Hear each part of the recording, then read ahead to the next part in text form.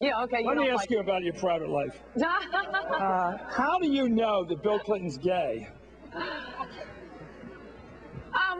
He may not be gay, but Al Gore, total fag. No, I'm just kidding. As someone, no, that's based on your private life? No, that's a joke. Okay.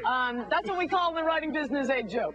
No, I mean, I state a manifestly obvious fact. Someone pointed out on Free Republic, I think a little disgruntled yesterday. Yeah. Ann's amazing capacity is to state the obvious and make it news. I mean, everyone has always known wildly promiscuous heterosexual men have, as I say, a whiff of the bathhouse about them.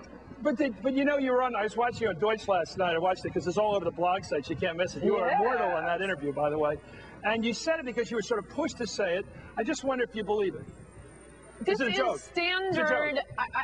It's not a joke. It's not only not a joke, it's not even surprising. If feminists were not so in love with Bill Clinton, this is like standard for any feminist with the benefit of something beyond a community college education. This is standard feminist doctrine that wild promiscuity shows a fear, hostility. Well, you hear it. Thanks, Ann. You're great. Thank you.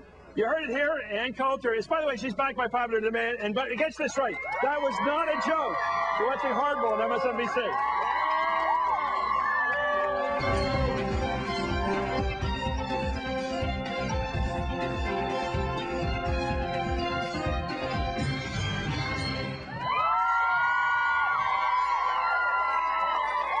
Welcome back to Hardball. We're out here enjoying the First Amendment at Hardball Plaza with the controversial Ann Coulter. Let's get some questions for Ann and her new book, Godless, The Religion of Liberals. First question. Hi, Ann. I'm just wondering how you can call yourself a Christian or even look at yourself in the mirror in the morning and use words like the one you just used to describe Al Gore. Just curious.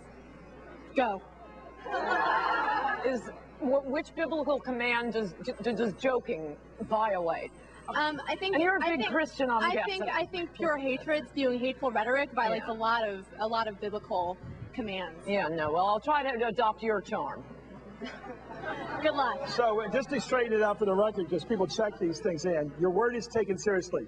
The joke or the reference you made about Bill Clinton being some kind of raging heterosexual, therefore a homosexual, that logic is not a joke. That's for real.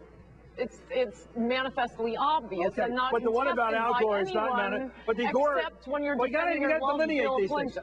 Is Al Gore being the guy you said he was? Is that description a joke? That was a joke. Thus, the audience laughed, except little Miss Smarty Pants here. Well, thank you, Ann. Thanks for coming on. And a smart lady. A book's called Godless. Sometimes being smart isn't enough for civil discourse. We'd love to have her back. Up next, North Carolina Senator Elizabeth Dole.